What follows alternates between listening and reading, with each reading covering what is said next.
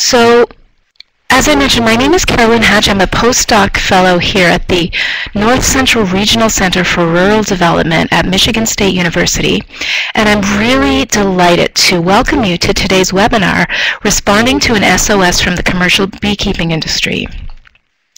And if our audience numbers are any indication, this is most certainly a topic that's really germane today, given the significant role that bees play in our food supply and food security. On the one hand, bees are said to impact 1 in 3 bites that we take every day. And on the other hand, this extremely worrisome decline that we see in bee populations. So here to talk about this is Dr. Marla Spivak, who is a MacArthur Fellow and the McKnight Distinguished Professor in Entomology at the University of Minnesota. Marla has bred a line of honeybees called the Minnesota Hygienic Line to defend them against diseases and parasitic mites. And this presentation is part of our Innovations in Agriculture and Rural Development webinar series here at the Center. The goal of this series is to connect the innovative ideas and the research that's being conducted by land-grant university scientists. Okay, excuse me for 1 second. I'm seeing a message here that my sound quality is not very good. I apologize. Rosa, can you put your... Yeah, Carolyn. Can you give me some feedback on the quality of my sound, please? Yeah, it is just a little muffled. I don't know if you want to go ahead and turn your volume down just a bit, or maybe move your mic away a little. Okay. If that helps any. I apologize. Does that work? Is that any better? That works better. Okay. Yes. Okay, terrific.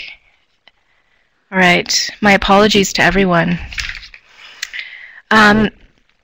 Terrific, thanks Melville and others. That's great. Okay, so as I mentioned, this presentation is part of our Innovations in Agriculture and Rural Development webinar series here at the Center, and that the goal of this series is to connect the ideas and the innovative research that's being conducted by land-grant university scientists in the North Central region with stakeholders and communities in rural areas. So before we proceed, I just wanted to point out a couple of administrative items. Marla is going to speak for about 20 to 25 minutes. And if you have questions for our speaker, please put them directly into the Q&A box. Given the large audience numbers that we're expecting today, my colleague Rosa and I are going to attempt to filter the questions for, repetition, redundancy, that kind of thing.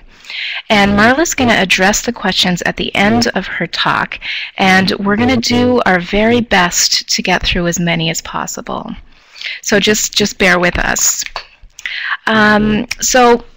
We're really pleased to host and welcome Professor Marla Spivak. And today Marla is going to talk about the Bee Tech Transfer Program that she and colleagues are involved with to increase efforts to keep bee populations healthy. So Marla, a very warm welcome. Thanks for being with us today, and I would like to turn it over to you. All right, good afternoon everybody, or good morning if it's still morning. Can everybody hear me? I'm going to assume so until somebody interrupts somehow. So I'm also going to thank you for everybody for being here. I'm going to assume that everybody understands that bees are in trouble, both our honeybees and our native bees, and today I'm going to speak about solutions, how we're responding to at least the honeybee part of the problem. Everybody knows, I think, that there, on average, every winter, about 30% of all of our colonies, honeybee colonies across the United States, die. So this is a management survey taken by the Bee Informed Partnership, and I'll be speaking quite a bit about Bee Informed as we go. These are survey results from you, beekeepers, and they show that we're way over the acceptable range. If beekeepers say they're willing to have a 15% loss over the winter, this shows that we're at least double that. And this includes our commercial beekeepers, migratory beekeepers, and our backyard beekeepers. I want to put in a little bit, 2 slides to show what we're doing for backyard beekeepers, at least at the University of Minnesota. This is our Bee Lab webpage, and within the Bee Lab we've started a program called the Bee Squad, and it's help for backyard beekeepers only at this point in the Twin Cities area. So we provide hands-on mentoring. We are the beekeepers for some people. We have mentoring apiaries where people can come in and get help with their beekeeping problems. And what we found is that our customers, because there is a fee for this, become amazing bee ambassadors. They not only keep bees, or we keep the bees for them, but they're starting to plant a lot of flowers for bees. They're really starting to pay attention to pesticide use around where their colonies are, and they're paying a lot of attention to our native bees. So this is a program that possibly could be extended to other land-grant universities, and maybe I'll give another webinar on that sometime. But today I want to talk about tech transfer bee teams, how we're helping commercial beekeepers. And this is being funded and done through the Bee Informed Partnership right now. But I'd like to give you a little bit of history where this idea came from and what's going on with it right now. So that's what I'm going to focus on in this talk, is this tech team idea. And it began, actually, it had roots way back in 1994 when Gary Reuter and I, my technician at the University of Minnesota, started breeding bees for hygienic behavior. This is a behavior, it's a behavioral defense that honeybees use against AFB, which is an acronym for American foul brood, a disease of honeybees, chalk brood, another disease, and varroa mites. And the bees are able to detect and remove the disease or mite-infested brood from the nest, and so they're able to limit disease transmission and mite reproductive success. So it's quite an important behavior. And the assay for it is quite simple. I have to go into this little bit of detail just for the background, so if you'll bear with me. The assay that we've developed, one way to do this is to pour liquid nitrogen down a PVC pipe or tube, and you freeze pupae right in the comb. You put the frame with the frozen pupae back into the colony. You check it at 24 hours, and the amount of freeze-killed or dead brood that the bees remove in 24 hours is correlated with how quickly they will detect and remove disease brood and mite-infested brood. And so on the right you see a photo of a happy beekeeper who after 24 hours took out his brood frame, and this patch right here, if you can see that circle in the middle, is the freeze-killed brood that was completely removed within 24 hours. So that's the assay. At the university, we bred a line of bees for hygienic behavior. That's where the Minnesota hygienic line came. And I did this through instrumental insemination. So I would raise queens from many different sublines that we were maintaining at the university and collect semen from other colonies and inseminate the queens. The lines don't need to be bred through insemination, but this is what I did. And we had 3 goals in selecting bees for hygienic behavior. The first was to test neural mechanisms underlying the behavior. How do they detect the disease brood? And we poked and prodded bees. We pulled out their brains, which is this photo at the bottom. That's a bee brain. We paint marked bees and observed their behaviors very carefully, and had a whole lot of publications on the basis, the mechanisms of this behavior. The second goal was to test the hygienic colonies in commercial beekeeping apiaries to see if they produced honey. So for example, when you're doing breeding, it's important that the bees are still good bees. If honey production is a priority, then we needed to test to make sure the line was still producing honey. If they have less disease, if they had lower mite loads compared to unselected stock. And so for many years we had a whole slew of publications on comparing the hygienic line to other stock. And the third goal was to encourage commercial beekeepers to select for this behavior, this hygienic behavior, from among their own genetically diverse stocks. And this was more of an extension component to all this research. So we can breed lines in a university and we can test the mechanisms and we can test them in commercial beekeeping apiaries. But I really did not want to be breeding the line forever. And in fact, I didn't want to continue breeding the line because I think we need genetic diversity in our U.S. colonies, in our U.S. stocks, and I didn't want a lot of people using bees from the Minnesota hygienic line or from one stock. We'd been working very carefully with beekeepers from Minnesota that raised queens, but the only success that we had in promoting other bee breeders and queen producers to select for this trait were those that we were working with directly in a hands-on, one-on-one way. So I'm going to make this story very short because I want to make sure we have a lot of time for questions. I looked at this map that Steve Shepard, Dr. Shepard from Washington State University produced, and it showed where the commercial queen producers are in Northern California, and they're grouped together. And there's about 20, there may be more, and they produce quite a number of queen bees for sale across the United States. And of course there's other bee breeders in the southeast scattered, but I looked at this conglomeration or this grouping of bee breeders in Northern California, and I wondered why they weren't selecting for hygienic behavior and what was the obstacle and how I could help them do this, because there's a huge potential impact on the genetics in the United States. If I could get this initially, this group of bee breeders to select for this trait, maybe we could spread the trait across the United States and improve the genetics within the United States. So I spent quite a bit of time in California talking to the queen producers and learning what they do, how they do it. And I've said this many times, they're excellent queen producers, but they needed some more technical assistance that they just couldn't add on themselves. About this time, Dennis Van Engelstorp was working separately, and he came up with this brilliant idea to write a grant to USDA NIFA to create a bee-informed partnership. And he was able to get a lot of funding, $5 million worth of funding from the USDA to start this bee-informed partnership. And the idea was to use beekeepers' real-world experience to solve their real-world problems. And now he and Karen Rennick, they're at the University of Maryland, are running this program expertly, and it's multifaceted. I encourage everybody to go to this website, mostly because the survey data that I showed on that second slide of the 30% average losses, they get the information from the beekeepers. So I was glad to hear or see through the survey that there's so many beekeepers participating in this webinar, and that I hope everybody has gone online to the Bee Informed website and participated in that survey.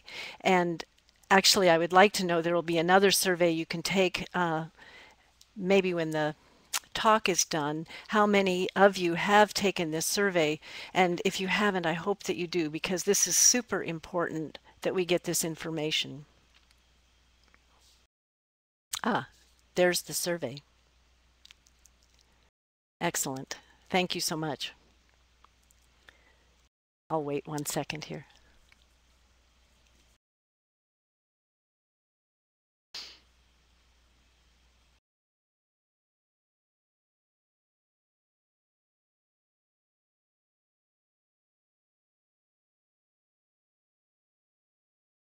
All right, so you 60% approximately that haven't done the survey, you know you have homework tonight. Thank you. Okay, I'm going to go on. Thanks. So we started, I spoke with Dennis. He was writing this big grant, and I said I would, if possible, I would like to add a component to the grant to help the bee breeders. And so we merged ideas, and I'm today just going to be speaking about the tech team portion of the Bee Informed Partnership project. It's a huge project, multi-layered with many surveys, and I'm only talking about one of them, which is the tech team help. Our short-term goals are just to provide beekeepers with useful information about their colonies. The long-term goal, which is the same for the Bee Informed Partnership, is to reduce overall colony losses by using data to best develop management practices for different regions. So our whole goal is to reduce colony losses in the United States. For the tech team, the specific objectives are to monitor colonies for diseases and pests to help the commercial beekeepers do this, especially the commercial beekeepers, as you'll see, and bee breeders, to select for traits that will improve bee health and genetic diversity, such as hygienic behavior, and to conduct small-scale experiments and to facilitate cooperative research.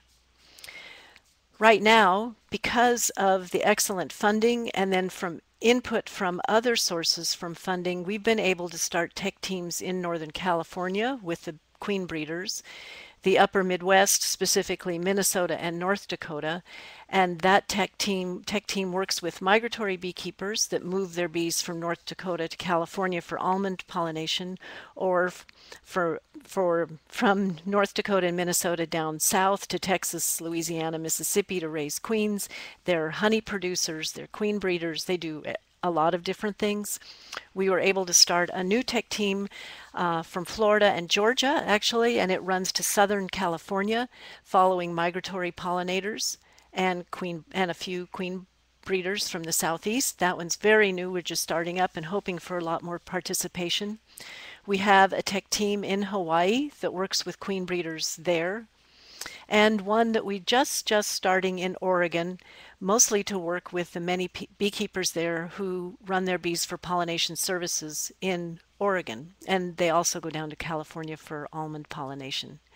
The tech team members, I was scrambling this morning looking for photos for all of them, and then I realized, well, once they put their bee veils on, they kind of all look the same. So I'll just tell you who they are. For the Upper Midwest team, Katie Lee runs it, and she has expert help from others throughout the year, but she's the one that works in Minnesota and North Dakota and follows beekeepers to California or south to Texas, Mississippi, and Louisiana. Rob Snyder and Ben Salmon are working in Northern California. Liana Teagan is working Florida, Georgia, and then she goes to Southern California. Ellen Topitzhofer is our new person from Oregon, and Danielle Downey is in Hawaii. And thank you. I think some of you guys are listening. I really thank you for all your efforts.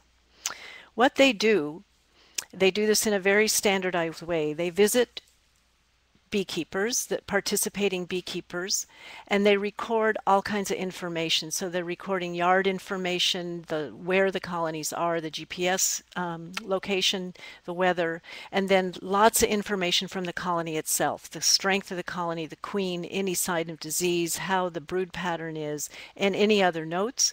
And then they take samples. So they take samples in alcohol for varroa mites and nosema. These are sent immediately to the University of Maryland lab, where they have a whole crew of people who go through these samples in a very standardized way and a very quick way to determine how many mites per sample for 300 bees, what the nosema load is like. Another sample is sent on dry ice to Dave Tarpey's lab at North Carolina State University, where they, with very laborious methods, go through and look at virus loads within that sample. They can, and we hope to do this more in the future, sample for pesticides. This is an extremely expensive analysis where you collect a sample of bees or pollen or nectar, whatever you'd like to test. You send it to a USDA lab in North Carolina. In the future, we hope to come up with tests for protein, and for some beekeepers, they do the hygienic behavior test. And that would be, especially for the bee breeders, where they're testing a pool or a collection of potential breeder colonies for disease resistance trait, hygienic behavior, and for other diseases and pests, in a way so that the bee breeders could then have a lot of information on their colonies and then select for their breeder colonies, those that they're raising queens from this pool of already surveyed and monitored colonies. The important part of this program is that the beekeepers get the feedback within 10 days, and it's all anonymous, so they know who they are. This is a report, part of a report given to one beekeeper, and you can see the rows in white. The bottom row shows the bee This particular hive, one, was sampled at the end of that would be June, and then again in August. And then apparently there was a treatment put on. They sampled again to see if the treatment was effective in September. And you can see the number of mites on the right-hand columns, and then the nosema spores per million bees, and any other comments. And they did this for colony 2, and it will continue down to 50 or however many colonies they sampled per beekeeper. The tech teams then compile the data and give reports, but they're all coded. So no beekeeper knows, or other beekeepers don't know who the other beekeeper's code is. Beekeeper L, for example, would know that he or she, those are his or her mite loads, but nobody knows who L is because every time they give these reports, all of the results are scrambled. And so we're able to keep track. This is just one sample from August, but we have all of this data from when it began in 2011. This is an example of some hygienic test results where the bar in blue tells the average level of hygienic behavior from colonies that were tested from bee breeders in California in 2011. And then how much it's increased. The red horizontal line shows how much it has increased into 2014. So they're making continual progress. Some beekeepers, lots of progress. Look at beekeeper 6. And some were already very hygienic already in 2011, and so they just need to maintain this level. So this is really hopeful for me that we can really get this trait into the U.S. populations. And we're starting to do this now, of course, with the bee breeders in Georgia and Florida, and certainly the ones that are from the upper Midwest. I want to give one example of how the tech teams then can interact with collaborative and cooperative research. As this was an example from 2011 where bee breeders in California thought that pristine, which is a fungicide that they were applying at the time of almond bloom, was affecting their queen bee development. So they sent out a cry for help to the tech team that was in California, and they ran, it was Katie Lee actually ran a few tests and then called in, the big guns called in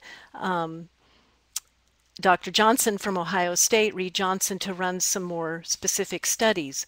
And after a couple years of studies, he found that in fact it wasn't the pristine fungicide that was affecting the queens directly.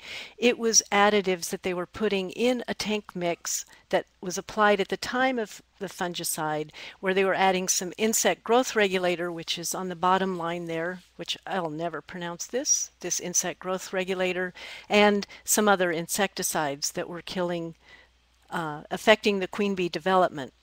And so this was because the tech team was out there on the ground working with the beekeepers.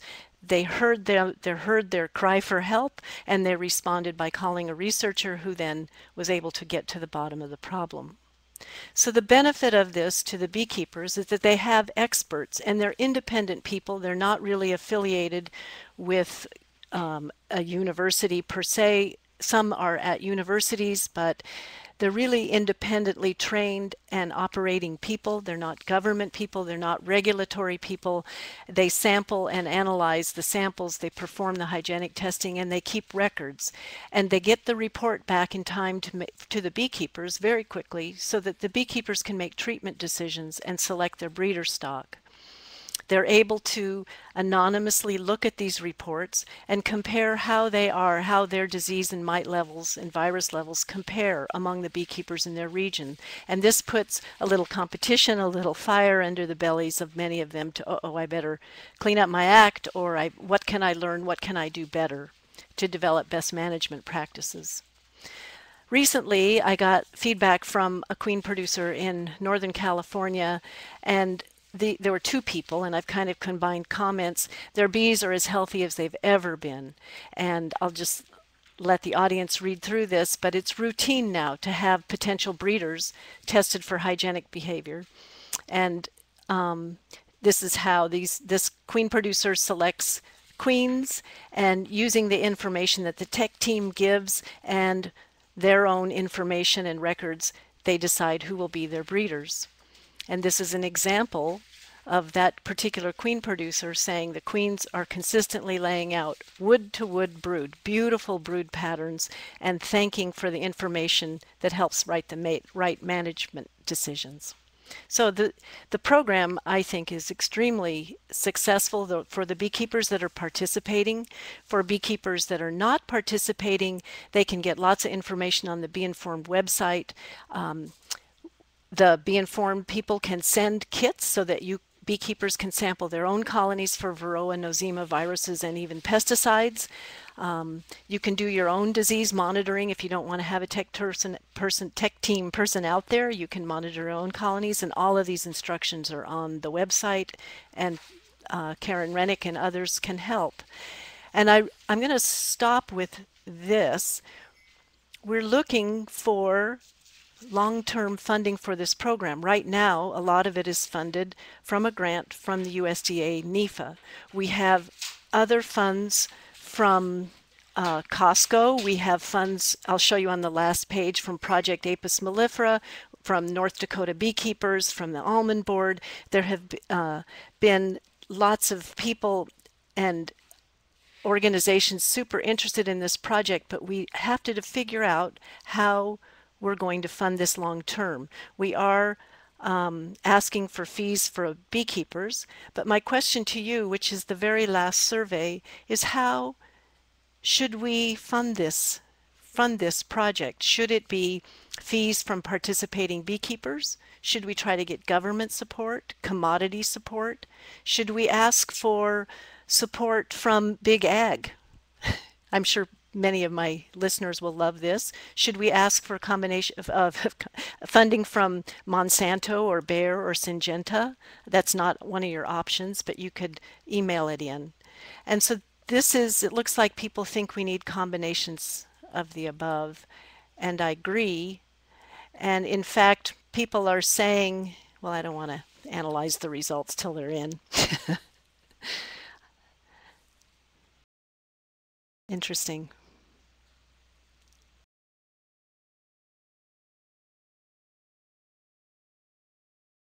It's very interesting. And so what I'm curious about, I agree that the participating beekeepers should not have to bear the brunt of all of the financial burden of this, but I'm also curious how we go about doing a combination of government support and commodity support. And so I think this is behind the survey now. You can see where all of our funding has coming from. And so what I'd like to spend the rest of the time is letting people ask questions, and then hoping that you'll provide some input into how we get this funding to continue this program and how we can expand it across the United States, and what other programming people might like to have. So thank you very much. Thanks, Marla. That was fascinating. Rosa is going to publicize the short list of questions that we already have. And how is my, Marla, how do I sound right now? Is it okay? You sound great, Carolyn. Thanks. Should I mute? Thanks very much. So we're just organizing our questions. We have a few, but I do encourage anyone who has questions to please put them in the Q&A box. One question we already had was, will the slides be available? Indeed, the slides will be available because via the recorded webinar, which is going to be available on the NCRCRD website in about 24 hours or so. And I'm going to ask my colleague Rosa if she can post that link. And right now, let's see, we're working to get another suggestion was that somebody wanted to see the survey again. So I'm going to bring the survey in. There we go. For any beekeepers who haven't had a chance to do that. All right. So,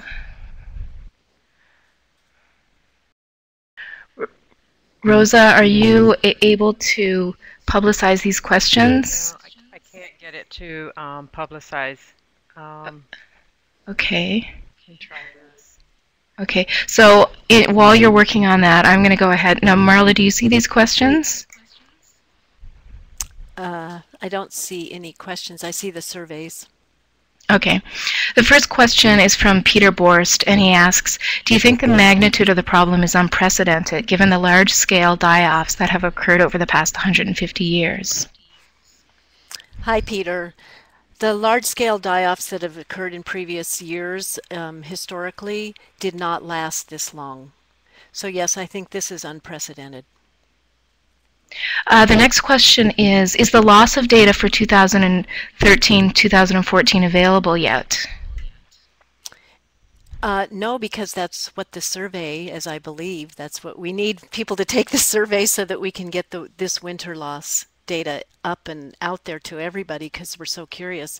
I know it was a really extreme winter here, but from word of mouth and just what we have at the university, it looks like another third loss for us anyway in Minnesota. Okay. Carmen wants you to provide some insight in the impacts that temperature increases and CO2 increases in the atmosphere impact, how they impact the quality of the pollen and the nectar. She says, I understand that these factors decrease protein profiles in pollen and temp increases support greater evaporation in nectar. Wow. I have to say I don't know much about this. It seems like a great area of research. So the person that asked the question, maybe they could email me some information on that. Looks like something we could look into. I'm not sure I can, but somebody might. Thanks. Okay. Question from Larry. The Vario mite kills colonies. Why has a genetic cure by gene control not been developed? So the question is how many colonies are dying from Varroa mites and why don't we have a genetic treatment for... They're working on RNAi, which is silencing of some genes. I don't know how far away that will be. Most of that right now is for treatments for viruses or nosema. I don't know that there will be a genetic solution to the mite problem. I would like there to be a disease or some kind of virus of the mite itself that didn't affect the bee. But it's not going to happen in the next several years, at least through my lens. Thanks, Marla. April wants to know where you find the survey at the beinformed.com website. Is it hard to find? It shouldn't be. I think if you click the button that says participate now, you'll be there. It's a little yellow sign right on the front, on the home page of the website. Okay. Don says, it seems to me that the S.O.S. is about fungicide IGR use in the almond field last February. How can we get EPA action moving to correct labels? Well, let me back up a little bit. This is a big question. So the S.O.S. is not just about pesticide use. The S.O.S. is because too many colonies are dying, and dying from many, many reasons.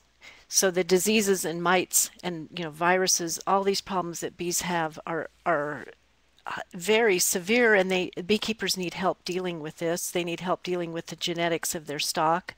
They need help getting flowers, habitat on the ground so bees have good nutrition.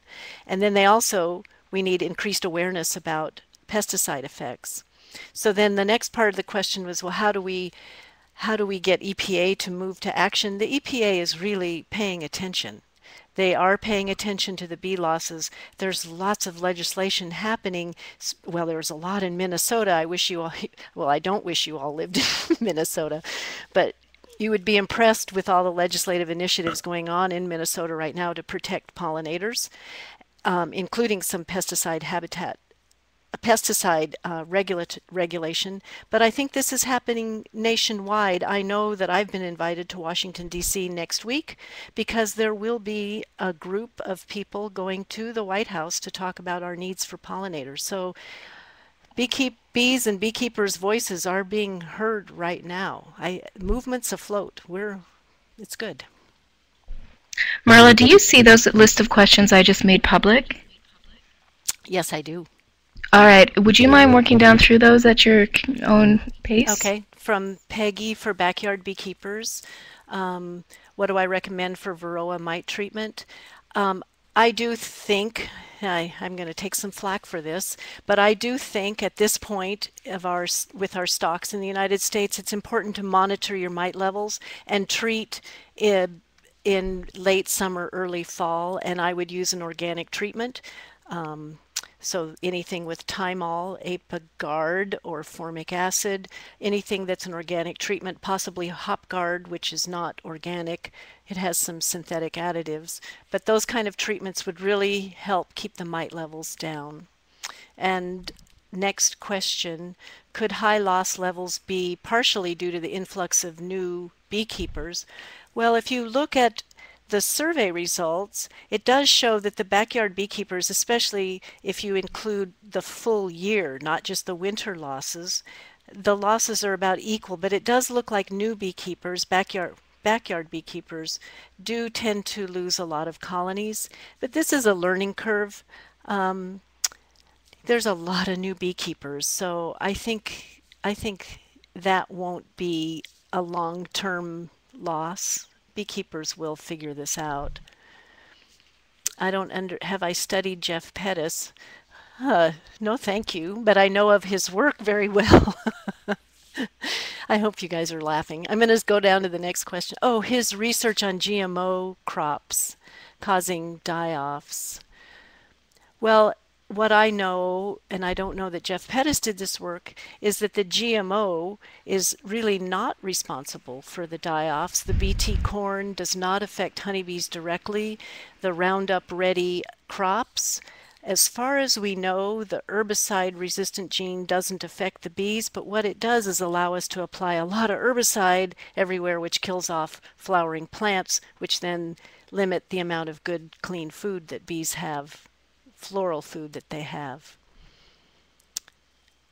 The new paper about the Kenyan bees in the absence of pesticides. Well, so what this is, and this happened in South America also, as Varroa mites move into an area, in many locations of the world, the beekeepers never really looked much at their bees or had enough money to purchase treatments for their bees. The beekeeping wasn't developed that much. And so as Varroa came into a country, they lost a lot of bees, up to 80% of all the colonies. And then the colonies remaining would develop resistance to the mites. And so, yes, it's very exciting, except as a solution in the United States, the trade-off would be if we let 80 or so percent of the bees in the United States die off, I guess we wouldn't have fruits and vegetables for about 10 years because there wouldn't be enough bees to do all the pollination that we need. How can state and local associations best assist your work? Hi, Erin. The best, the best way is, as many do already, is to help with funds for bee research. There's many things that local associations can do at their universities. The Minnesota hobby beekeepers come and help us scrape and paint equipment every spring and get things ready. So there's even, volunteer work that can be done just with the equipment. But mostly it's funding for bee research and getting the word out as ambassadors to the public to really support bees, to protect bees from pesticides, and to plant a lot of flowers. Where can I get Minnesota hygienic queens? I think on our website we have some sources, our website belab.umn.edu. And we're not breeding Minnesota hygienic queens. So at this point, with the queen producers throughout the U.S. that are selecting, I would say just get hygienic queens as you can. And this is consumer-driven movement. So if you ask for hygienic queens, no matter what source, you're going to start getting them. And the tech teams will be monitoring them so we can really tell how hygienic they are. How much has the loss of feral bees since the late 80s affected our genetic diversity? This is a study that Steve Shepard has been doing for many years. And I don't have the exact data in front of me, but we have lost some genetic diversity, and on the other hand, there's been an influx of new genes from other places. And he has a program at Washington State to import semen under quarantine from other countries, and so they're increasing genetic variation. So genetic diversity is extremely important, but I don't think that's our main problem. I assume Mike's question about do we sell and ship queens, that's Minnesota. I'm not at Michigan, I'm in Minnesota. No, we don't sell and ship queens. Sorry, you have to get them from the commercial bee breeders now. How can you help, Lisa? Just spread the word. If you plant bee-friendly flowers, if you pay attention to your pesticide use, if you just be educated about the needs of bees, would be a huge help and very much appreciated. Do I believe that pesticides have a part in colony die-off? I believe they have a part. Pesticides have been killing bees for a very long time, different pesticide sprays at different times. Is it the sole reason for the die-off? I don't think so. Chronic exposure to even low-dose pesticides, insecticides, I think, can take a toll on bees. We're just learning the effects of chronic exposure to fungicides, and we haven't really even looked very much at the effect of herbicides on bees. They shouldn't affect them, but maybe we should look. Another area we haven't really looked is in our water. What are the bees drinking? What kind of runoff are they drinking? So I don't think we can say pesticides are the sole cause of colony die-offs, but they are contributing, and how much I really can't say right now.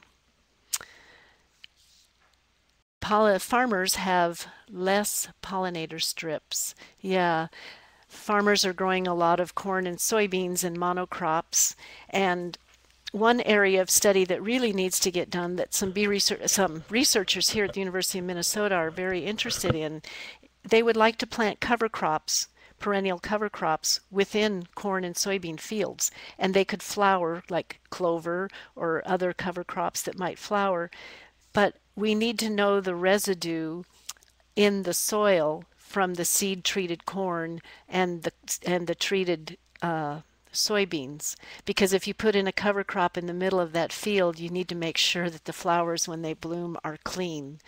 We have lots of research to do on pesticide residue in our soil, in our water, and in our flowering plants.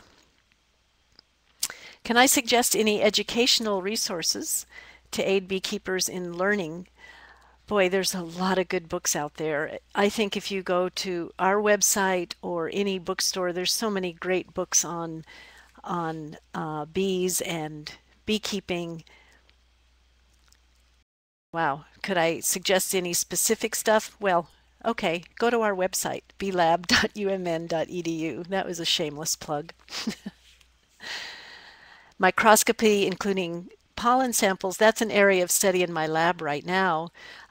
There's not a whole lot of information on how to identify pollen samples. So one thing I'm really interested in doing is we're starting it locally, but hopefully we'll get a reference collection or in a library of pollens so that we have a way to identify all the different kind of pollens the bees bring in.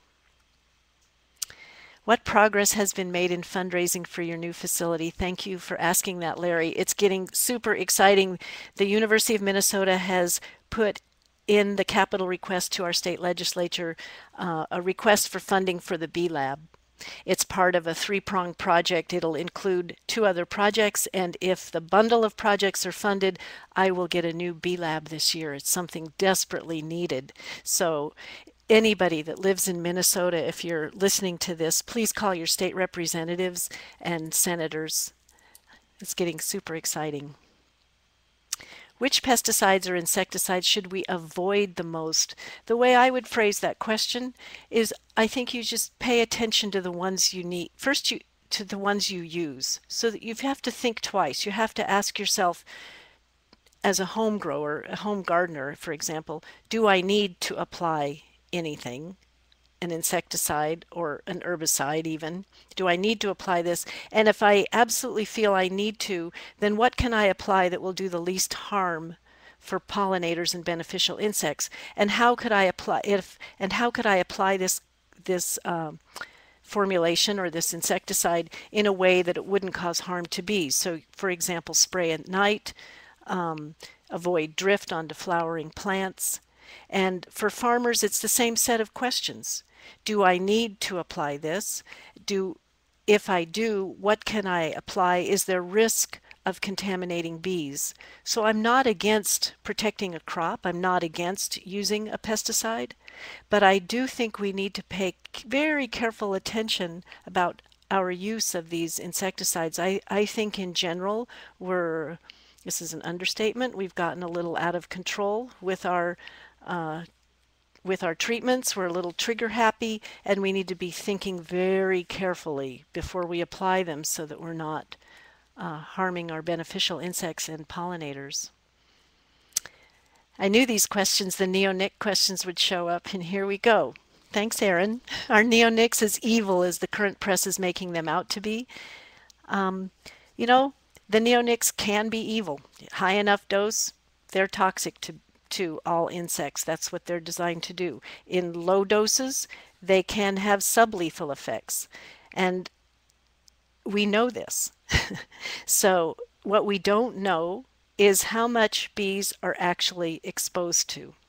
We know how much residue is in, if you plant one seed, how much residue comes out into the nectar and pollen of that flower, but we don't know how much the bees are exposed to when you plant that same seed, corn on corn or canola on canola, year after year after year. We don't know the bioaccumulation in the soil. We don't know the runoff of secondary compounds, metabolites into water. We really do not know the exact exposure to bees, and until we do more residue testing, I say the jury's out on how evil it is, but we do know that it can be, as any insecticide can be evil. I hope that answered that question.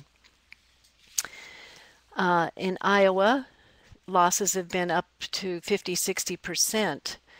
We really don't have enough data to understand, to know what our losses are. We really need everybody to take that Bee Informed survey so that we can get state by state, region by region data and know what our average losses are.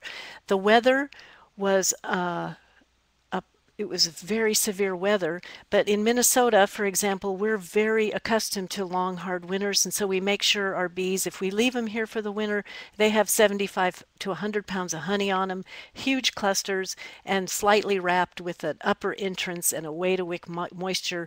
So I think if beekeepers further south didn't really prepare their bees for a big winter, if they didn't have enough honey on them, certainly if they didn't control their mite levels, they would have had higher than 30% loss.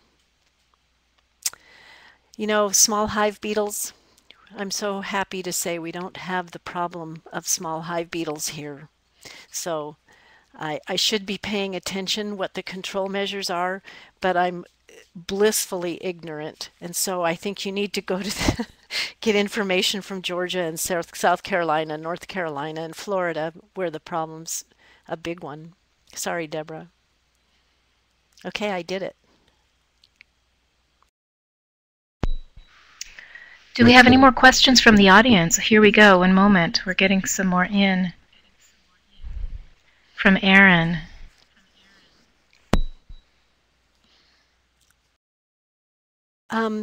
How long neonics remain in the soil? It depends. It completely depends. And this is where we need lots of information. If the organic content in the soil is very high, the neonics will remain in the soil a longer time. If it's sandy soil, it's going to run out. It's going to run off. So there's no average answer, and there's certainly not enough data. And so bedding plants, this is a huge thing going on right now in Minnesota about nursery plants. How long is it in there? It can be in there anywhere from several weeks to a year, depending on how much was applied, how much organic content matters in the soil, how big the plant was, and what the original dose was. So this is all information we need to start paying attention to closely and trying to get more data from. And what is my personal recommendation?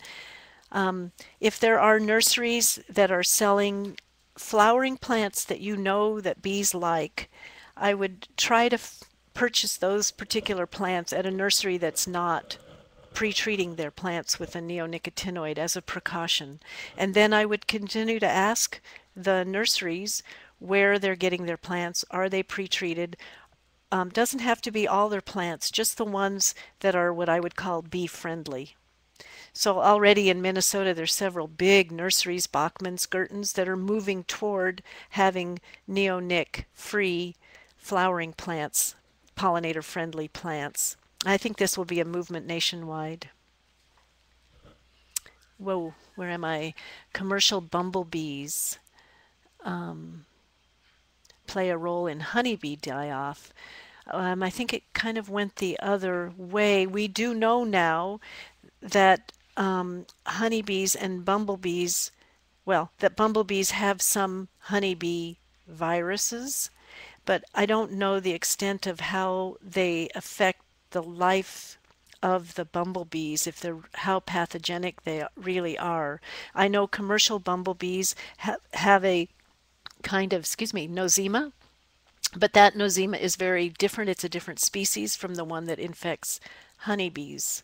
So we need to be, another area of research, we need to be paying attention to the movement of pathogens between honeybees and native bees and back. It's an area of active research, and I don't know if I answered that very well, but okay. Don says half-life of neonics varies from 197 to over 1,500 days, depending on soil density, and I would say, and also depending on the concentration that was applied to the plant or to the soil.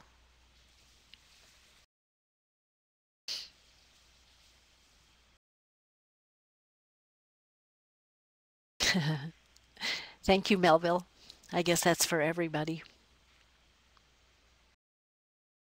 And Susan Kegley, who is part of the, I'm going to get the name wrong, but Pesticide Action Network, I believe, out of California, has done a lot of sampling on nursery plants. That's where our best data is, in fact, and they're going to be doing more. So stay tuned. Thank you. I appreciate that. There we go. Pesticide Research Institute. Got it. So if anyone else has any questions, I'd encourage you to put them in the Q&A box. Rosa, I also wanted to ask you if you could bring in the link to the recorded webinar and put it on top there. I'm not sure what happened to it. The recorded webinar will be available probably, there we go, by tomorrow. Looks like the Q&A is starting to slow down, Marla. Mm-hmm.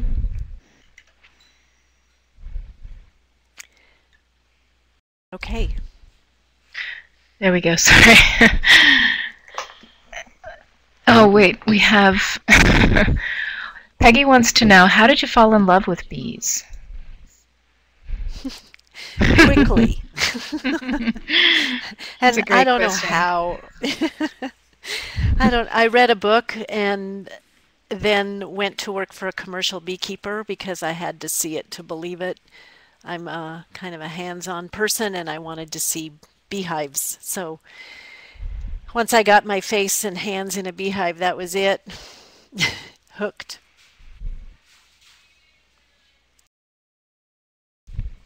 We have a question from Dawn.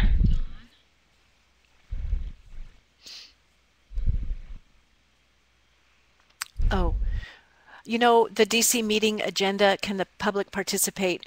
I don't have a specific agenda, and I know the public cannot participate at this point, except to really be in contact with your state, your U.S. representatives and senators, your House and Senate members from your state. So I don't know what the agenda is. I'm optimistic.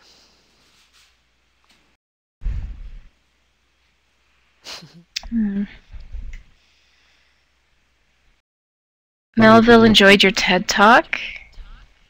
Thank you.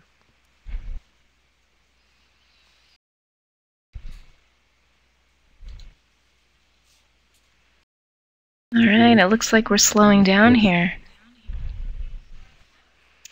Well, I wanted to thank all of the participants. Oh, we have another one coming in.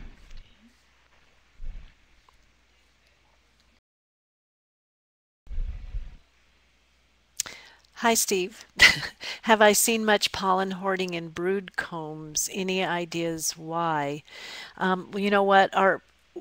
It's been freezing here in Minnesota, and we're just starting to get our first pollen from maple and maybe a little bit of oak and some Siberian squill flowers in town.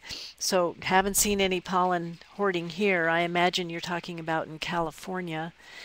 And I don't know why. You know, it's a genetic trait of bees, but it sounds like there's a lot of pollen, and I think I'm going to have to email you separately to talk more about that. Sorry, I don't have an answer for you right now. Would I be interested in receiving pollen samples from Ohio? Thanks, Pam, but no, because I don't know what plants are in Ohio, and you need the pollen from the plant mounted on a slide so that when I get pollen from the bees, I can use the plant pollen as a reference. So it's very time consuming, and we're not ready to go nationwide on this yet. You should push your researchers at Ohio State to do their own reference library, or your hobby beekeeping group would be great. Chris wants to know if you do any speaking tours, and Peggy would like to know if you're going to be speaking in the New York City area. I do a lot of tours. I've had to decline a lot in the last year or for the time being because of all the legislative efforts that are going on right now around getting a new bee lab. I need to be in town if I need to go testify at our legislature. So I think I do have a New Hampshire, possibly New York talk coming up maybe next March. I can't remember. Sometime. All right. Any more questions from the audience? Well, we're just before 2 o'clock. Looks like we can probably wind things up. We've got a bunch of thank yous coming in. I think people many thanks to Marla on behalf of everyone for her fascinating talk and for addressing so many questions, a very, very long list of questions. Many thanks to the audience members. You can always tell it was a good talk when the questions were so great. And once again, please let your colleagues know that the recorded webinar will be available on the NCRCRD website. And that's it. I'd like to bring this to a close and thank you all for participating today. Thank you, everybody. Appreciate it.